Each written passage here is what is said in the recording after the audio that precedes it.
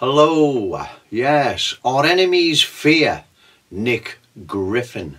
I make this video not long after my previous one because a few things have happened that have happened before and are very telling. I can't go into detail too much because I'll reveal my source, but they do want me to attack you, Nick.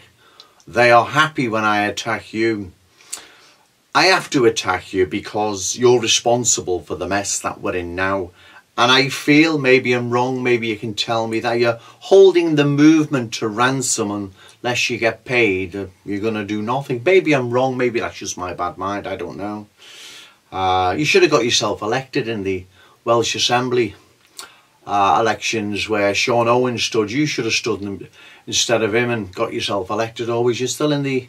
Yeah, you were still in the Euro then, where European Parliament. But anyway, things have happened, you see. So I won't be doing any more anti-Nick Griffin videos, though I do like doing them because you deserve my harsh words, because after being warned for 5 years plus, you took no notice. And Joe Owens has been 100% proven right? 100% right on all of them, not maybe. Or could have been, but 100% right. So I won't be doing any more. And I won't be attacking Tommy Robinson. He's someone else they want me to attack. Not because he's a good guy or on our side. Right. I don't know why, but they do. And I can't reveal my source or why I believe that, because I'll compromise things. They want me to attack him. Maybe it's because he's got such a large following. I'm going to look stupid and discredited. I don't know. Again, I can only assume in all this because I'm not privy to everything.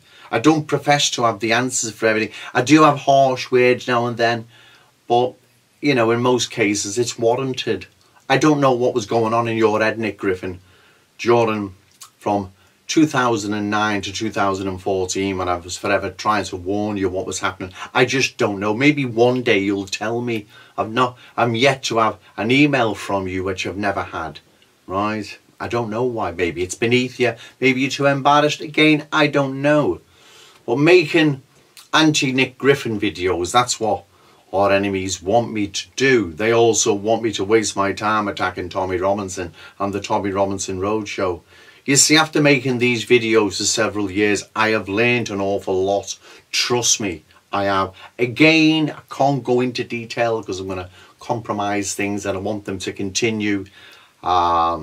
Giving me signs and signals are so obvious Stevie Wonder would see through them. But you see, it's like with the spies, the agent provocateurs, Searchlight, Hope Not Hate. They've been dealing with dafties in British nationalism. Or maybe I shouldn't say that, maybe just naive, good people. And they've got away with it for so long. Well, they're not getting away with it now with yours truly, because I'm onto them. So I won't be doing any more Nick Griffin videos. But I can't tell you what to do, Nick. Right, it's up to you. But British nationalism does need you. The country needs you. But not with your reconquista. That's a load of fucking bollocks. Well, let's just say it is. Well, let them do that. And we'll, you know, maybe people in the future will see if it works in 100 years' time. But in the meantime, what do we do? Post on Facebook. You know, that's not even an option, that posting on Facebook. It's that stupid, and you know that. Right? We've got to get in there and vote the fuckers out. I'm not saying it's the be-all and end-all and it's a magic pill. I'm not saying that at all, but it's better than Facebook. It's better than marching. I achieve nothing, you know.